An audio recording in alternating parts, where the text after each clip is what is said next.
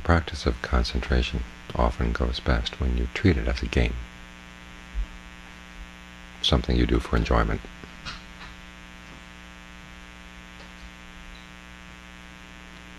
After all, some of the factors of right concentration include pleasure, rapture, and these things don't arise if you treat the concentration as a chore, as something grim you have to go through.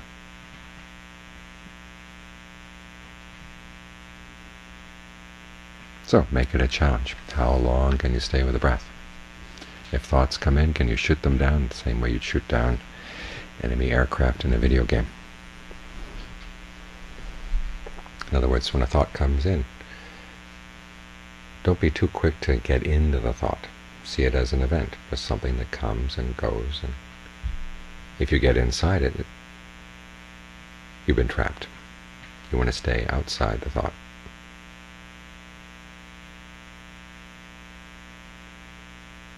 So whatever thought comes up, good thoughts, bad thoughts, thoughts about the past, thoughts about the future, just shoot them down.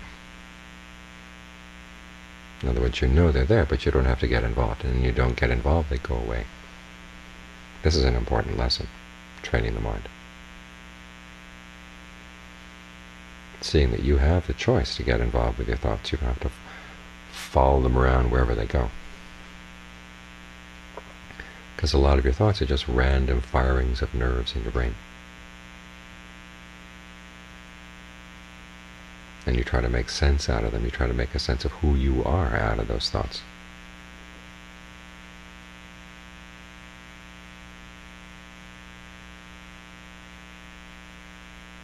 And it's pretty liberating to realize that you don't have to do that.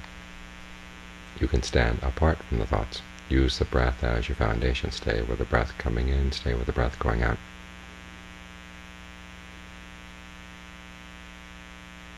Try to be as alert as possible. Again, it's like playing a game. If you're not alert, you get shot down.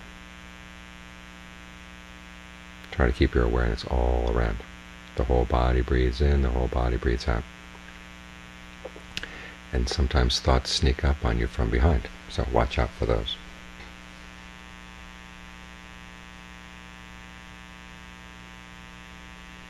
And as you keep at this, you get a sense of pleasure that comes from having mastered a skill.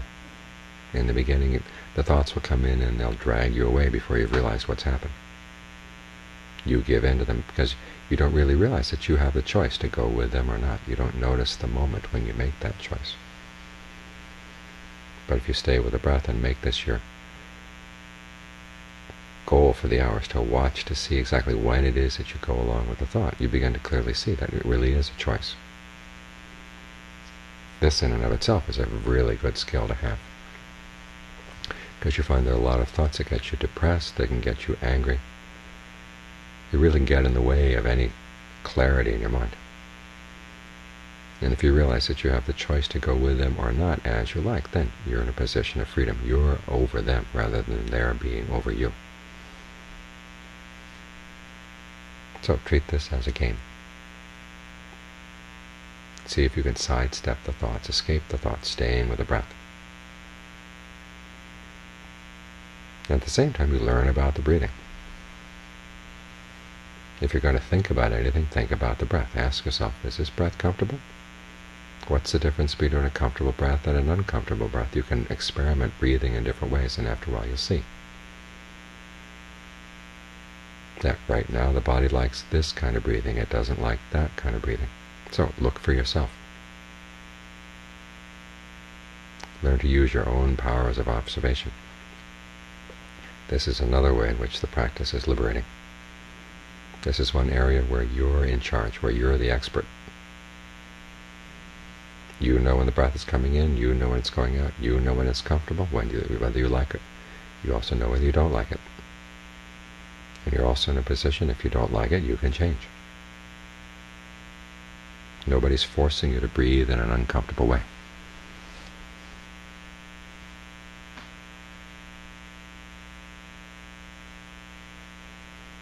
What this means is that then wherever you are, you don't have to be bored.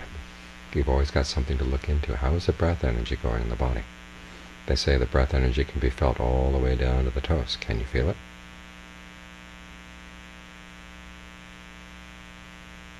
So when you're sitting around doing nothing, you don't have to do nothing. You can watch your breath. You can learn about the breath. At the same time, you can play with sidestepping your thoughts.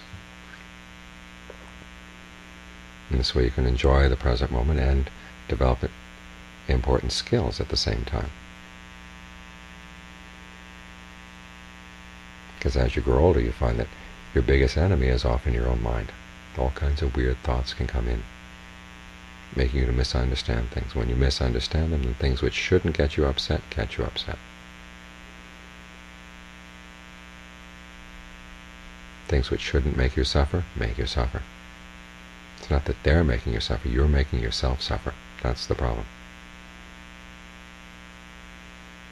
As the Buddha pointed out, there are two kinds of suffering in the world. Just the natural suffering of having a body,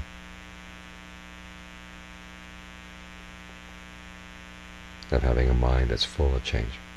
And then what he called unnatural suffering, which is a suffering that comes from craving, wanting things to be the way they can't be at all. And that second one is not only unnatural, but it's also unnecessary. And it's important that we learn how to distinguish between the two kinds of suffering, the two kinds of stress.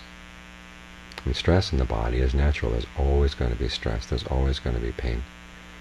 And if you think about it carefully, you realize there's always going to be illness of one kind or another in the body. The body never functions perfectly. When you're born with a need for all kinds of things. That's why we have that chant on the 4 requisites: food, clothing, shelter, medicine. These are things the body lacks. As the Buddha once said, the greatest disease is hunger, and it's there every day, every day, every day.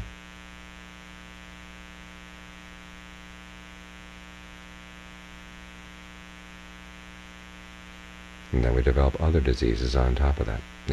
The diseases in the body are normal. We have a chant that says, aging is normal, illness is normal, death is normal. These are the normal things that happen to bodies. And when you latch onto a body and claim it as yours and don't want to get old or sick or dead, you're going to suffer.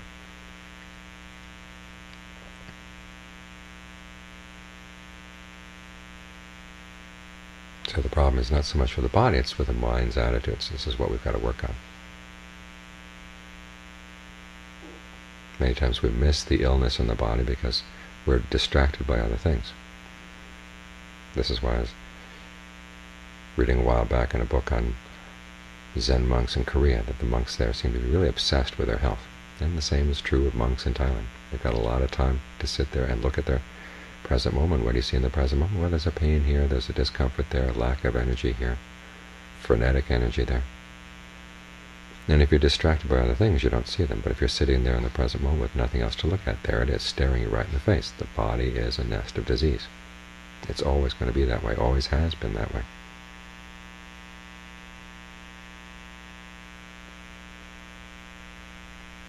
And if there's a disease we can cure, we cure it.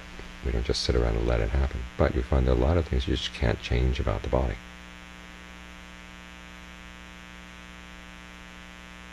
So you have the choice. Do you want to identify with it or not? If you let the mind be ill, and the mind is going to go around latching onto other things to identify with, and then it gets itself even worse off. This is why we're working on the health of the mind. If you can learn how not to fall prey to your thoughts, you find the mind doesn't grow ill at all. The illnesses of the mind are like the illnesses of the body. They come from two things. One, germs from the outside, and two, a lack of resistance from the inside.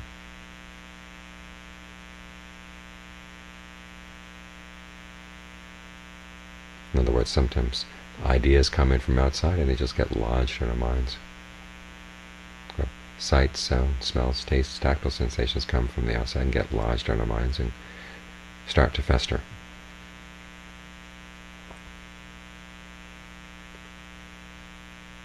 But as with the body, if your powers of resistance are up, these things don't fester. They don't cause any disease. The diseases here, of course, are greed, anger, and delusion, or passion, aversion, and delusion.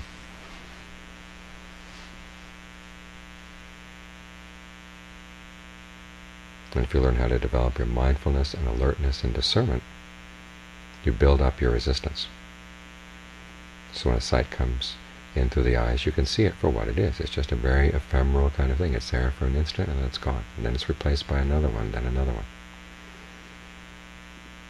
And yet some people devote their whole lives to sights, or to sounds, smells, tastes, tactile sensations. These things that keep slipping out of their hand like water going through their fingers.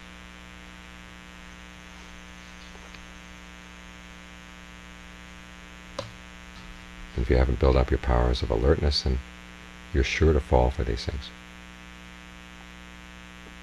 In other words, they're sure to spark greed, anger, and delusion in the mind.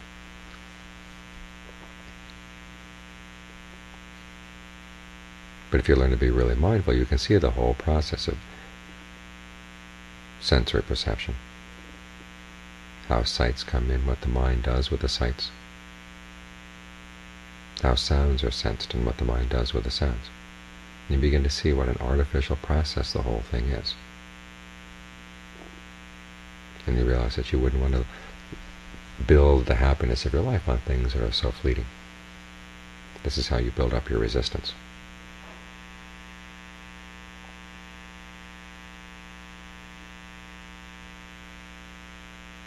The same goes with ideas. We pick up a lot of ideas from outside and then we concoct our own from the inside. And if we're not careful to check them, they can get lodged deep in our minds and start to fester and keep bubbling up with weird ideas that lead us to misunderstand things.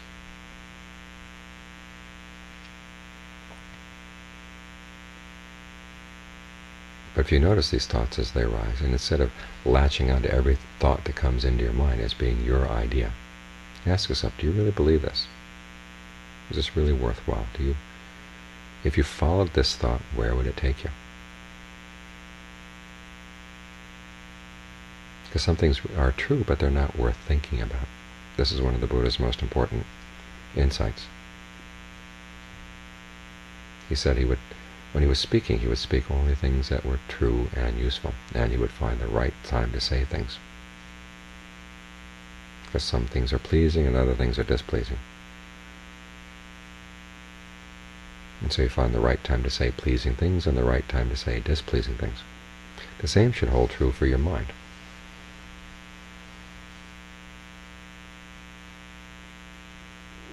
If something is true, but he said, well, it wasn't out of any real benefit, he wouldn't talk about it. Well, you should take the same attitude towards your thinking. If something may be true, but there's no real benefit to you, why think about it?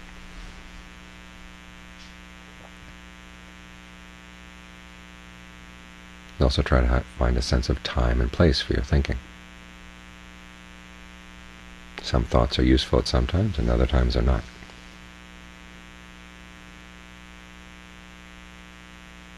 And so when you learn how to examine your thinking in this way, what kind of thinking is skillful, true and beneficial, what kind of thinking is not, and ask yourself why you're attached to unskillful thinking. It's like letting an enemy into your house. You've got a traitor inside. Do you really want to hang around with that kind of thinking? Look as much as you can at the drawbacks of that kind of thinking. It gets easier and easier and easier to give up. At the same time, hang around with a lot of good and useful thinking that gives you a sense of well-being. Because if you don't have that sense of well-being, it's hard to let go of the other things you're addicted to.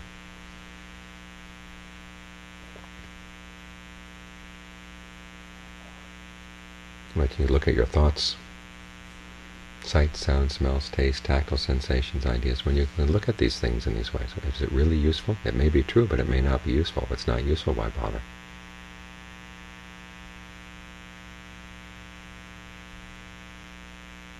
And even if it may be useful in the abstract, is it useful right now? That's the other question. When you can step back from your thoughts this way, then you're not so totally identified with them. And that tendency you have for picking up germs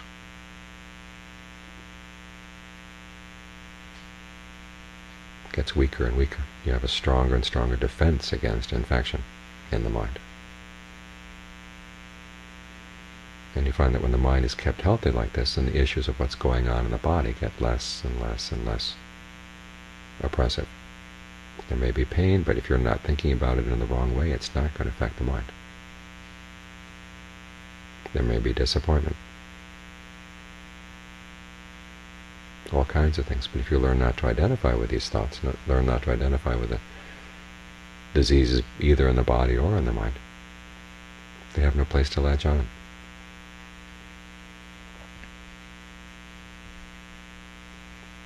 When your powers of resistance are strong like this, you can go anywhere you want.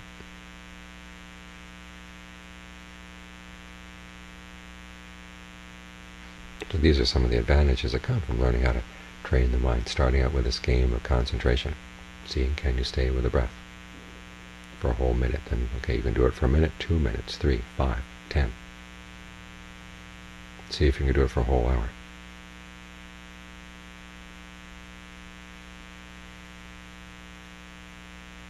And when you've done it, then you find that the mind is a lot more interesting place to be than it was before.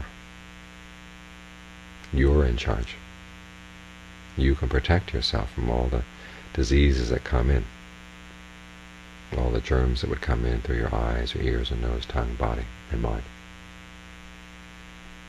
Of course, there still may be diseases in the body, but as long as there are no diseases in the mind, then that doesn't matter.